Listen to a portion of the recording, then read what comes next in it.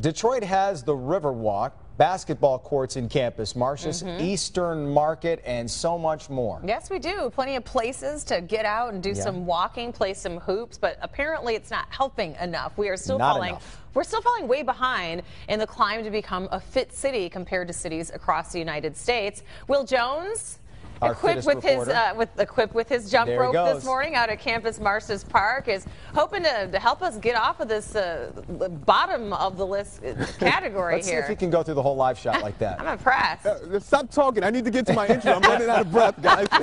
Rhonda and Jason, as many of our viewers are eating breakfast this morning, they're probably going to want to rethink what's on their plate because Detroiters are unhealthy. We have a lot of work to do.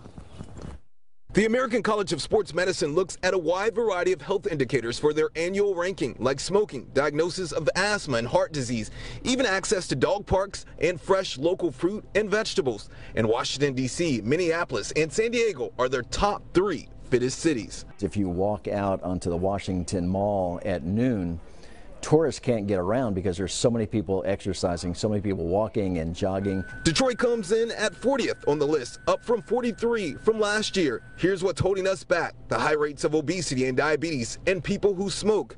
It's not all bad for Detroit. The city has more farmers markets, baseball diamonds, and parks per capita.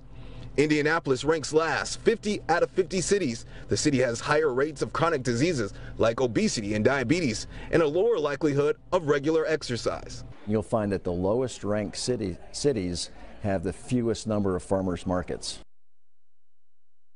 We're back here live at Campus Martius. There's a lot of things you can do here at lunchtime. You can play basketball, you can do some volleyball, you could grab the jump rope. I'm done jump roping for the morning. I got my workout in. So, Detroiters, let's get active. That's what we should learn from this study. And we improved from last year. Last year we were 43rd. This year we're 40th. So, Rhonda and Jason, back to you. Will, sadly, I'm a little upset to see you give up so easily.